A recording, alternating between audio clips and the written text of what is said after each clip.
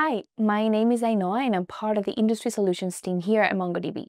Today, I'll show you how easy it is to build up a GenAI Ops architecture with MongoDB, one that enables network chart for issue detection, root cause analysis, and overall network introspection with far less manual effort. Instead of looking through multiple sheets of data, you can simply ask questions and get meaningful insights. Here we have the architecture diagram. In just a moment, you'll see the network chat running as a Python application where you can issue queries and receive answers in real time. Before querying the data, we need to ingest it into the architecture. MongoDB's stream processing capability allows us to process logs, metrics, and auditing data on the fly, creating a 360-degree view of network activity. Each question goes through the initial processing step. The first pass run of the LLM generates a MongoDB aggregation pipeline, selecting the right data items to analyze. In parallel, a vector search could be executed to retrieve relevant information, though this part is beyond the scope of today's demo. Once the relevant data is identified within MongoDB, a second LLM pass takes place. Here, the model converts raw data into natural language explanations, performs statistical inference to detect patterns and anomalies, and it can even identify unusual access patterns to help pinpoint the root cause of any issue. For this demo, we're working with server logs.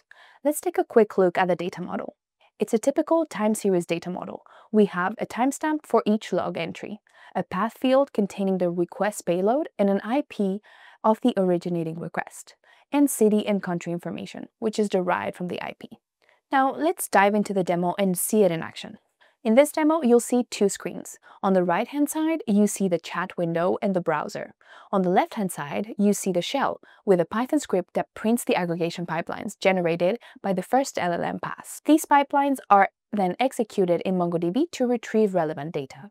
You start by saying hi to the system. Now let's suppose customers are calling the customer call center, complaining about hanging connections and stopped video streams in the Paris region. As a network operator, I need to understand what's happening across my network in France. The LLM translates my questions into an aggregation pipeline. It filters for traffic from France, groups the requests by day of the week, and returns a structured result set of relevant data. This data is then processed in a cycle LLM pass, which generates a relevant chatbot response in the chat window. The system highlights that high traffic times tend to occur at the beginning of the week. Since this insight is interesting, I ask a follow-up question. Can you provide me with a breakdown of access paths per weekday? Another aggregation pipeline is created for this request, which you can see again in the shell on the left. Within seconds, I receive a detailed breakdown of access paths.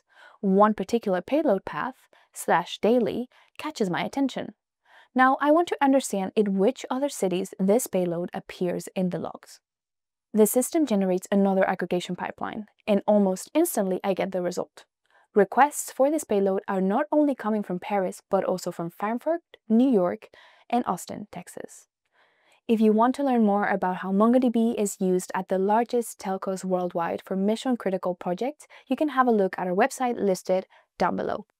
Thank you so much for watching.